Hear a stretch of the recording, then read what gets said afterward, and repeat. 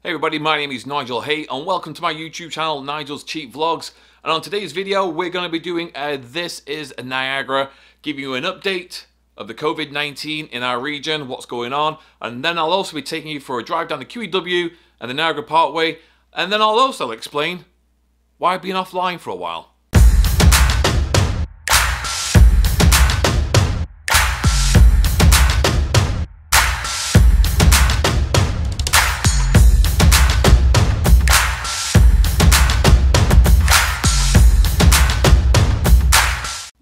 Alright, Niagara Region is now reporting 427 cases of COVID-19, 229 active cases, along with 161 total cases which are now being resolved, which is good to know. And then sadly they're reporting on 37 deaths. Now what's confusing is, if you look at the Niagara Health posting, they tell a different picture. They're now reporting 29 deaths, which is lower, which is good. But why are the figures different? To date, total patients tested in our region is 6,200. Out of them, 300 tested positive, 83 have been admitted, 24 are currently being treated, and like I said, 29 have sadly succumbed to death. Throughout Ontario, as of today, the numbers just keep going higher and higher. Total deaths, sadly, is 763. We have a total number of cases of 13,519. And resolved, which is good, which is a good ratio, is 7,087, which is very, very good. Now, here's something really interesting. I'm going to put it up here. A friend of mine sent me this thing he's been doing. He's been keeping an eye on the counts over the past month or so, and if we go back to April the 1st, which is a Wednesday, and Ontario alone had 2,581 cases. Go up to the following week for Ontario, that 2,500 figure then became 5,276. Then you take it to the 15th of April, and that figure drastically becomes 8,447.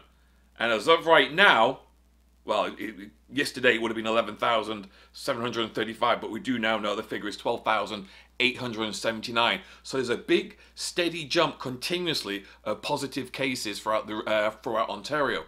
All right, now we've got that over and done with. Let's get on with a little feature of today's video. I was out and about last few days, mainly through work, so I managed to take some footage of where I've been and put it together with some music so you can get out and have a look around. It starts off at the far end of Hamilton, and unfortunately it's a photograph. I actually thought I pressed record, but it turns out it was photograph and I had a few issues as I was driving, so I couldn't play with it. So the first few images are still images, and I did a few shots along the QEW after that. And I also went out today doing some filming, so I had to nip into St. Catharines, and we had a little drive down the Niagara Parkway. Also, I'll tell you why I've been offline for a couple of weeks. Well, it's a beautiful day. It's finally starting to warm up. So I'm going to show you some footage of my commute over the past few days. Because it's the only thing I can show you right now. So enjoy.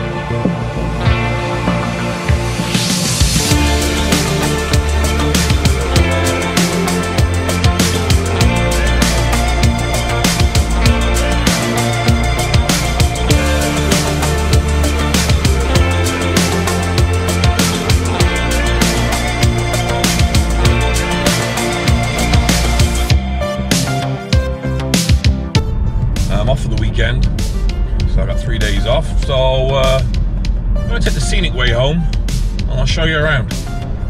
We'll go through Niagara Falls and we'll take the boulevard back, and then I'll be home for the weekend.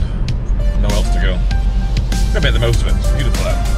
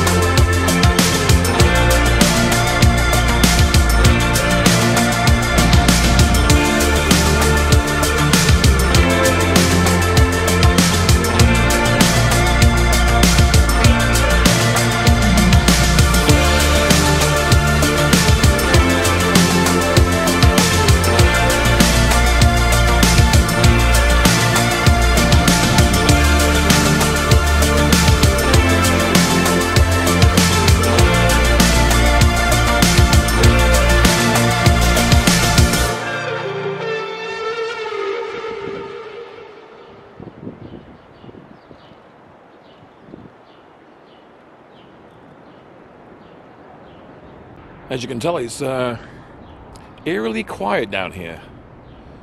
What was it, week 5, week 6? I think it was 5 weeks ago. I was probably actually wearing the same thing, actually, when I came into here, and it was still open. And now everywhere's just deserted. It's like the world ended.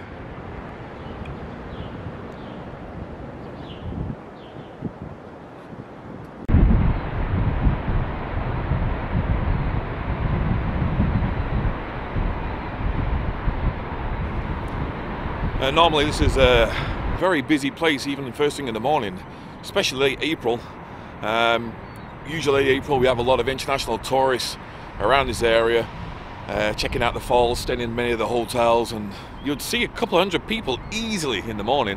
And so far I've counted half a dozen. 2, 4, lady walking a dog, 5, and the dog, 6. That's 6 people. 5 people and a dog. I'm getting bored of this lockdown, I really am. Tedious, frustrating. I'm going to come out because it's starting to play on everyone's mental health, and it's doing my head in. So I thought I'd kill 2 birds with 1 stone. I had to do something, so I thought I'd drive home this way and make the most of it while I can, because I'm going to be home all weekend doing nothing again, like everyone else. Alright, on we go. Let's go and find some more stuff.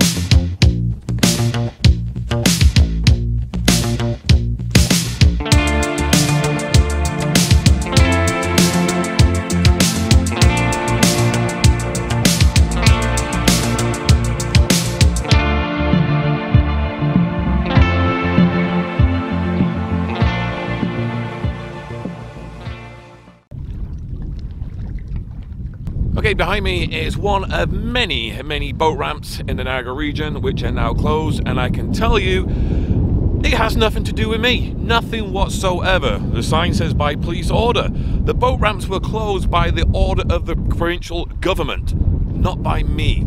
So let's just put this rumour to bed, right? Many of you misread an article in the Niagara Falls Review which basically people thought I got the boat ramps closed. No, I didn't. Basically said I was curious why so many boats were going into Crystal Beach when I knew all the boat ramps in Hamilton, Toronto, Mississauga, Halton, and all those regions were all closed, and it was just bringing more and more traffic to us.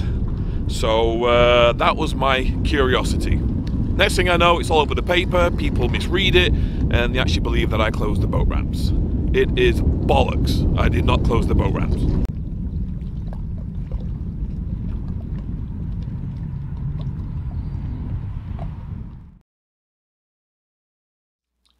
All right, let's talk about mental health issues very, very quickly. Back in January, Bell Canada did their annual Mental Health Awareness Day and raised a lot of money. Now, I should have looked into this before I went online and did this video, but where has that money gone to and what's it doing? Because right now, people need a lot of help when it comes to mental health issues. We're being put into a situation we've never ever been in before. No one in living memory is going through what we're going through right now in this country. No one. I can't really say that, can I? No one. There's probably someone out there who's going to correct me. Well, you can if you want to. It is very, very important that we raise awareness to people that are suffering out there right now. If you're feeling down, low, depressed, feeling suicidal in any way, please make sure you reach out to the appropriate people for help. Do not be afraid to ask your friend or speak to someone you know. And if not, get in touch with one of the numbers I'm going to put in the description below and make sure you get in touch with them. Please do not become a casualty of this terrible disease and take your own life. Please do not do that. We're all going to hit rock bottom at some point. We just have to be strong for one another and just get ourselves through this. Personally, I think we might be through the worst of this and better days are only ahead now. There is talk already of opening up the province of Ontario, so that's going to be a bit of a relief for many of us. So we just need to see some more positive things and get through this next few weeks, and hopefully we'll get to the end of this very, very soon.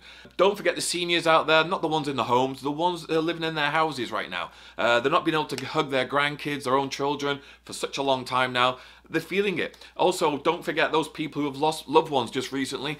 You can't go to a hospital like you used to and all say goodbye to your loved one and give them a hug and stuff like that. Those days have long gone for now. And even worse, when you go to a funeral, 5 to 10 people at a funeral, that is it. So all these things are playing on a lot of people's minds right now. So if you're down, you're depressed, please reach out to a friend, a stranger, call all the numbers I put below and just reach out. There's always someone out there who's going to help you, listen to you, and try and get you through this. Regardless of your age or your gender, there's always someone out there to help.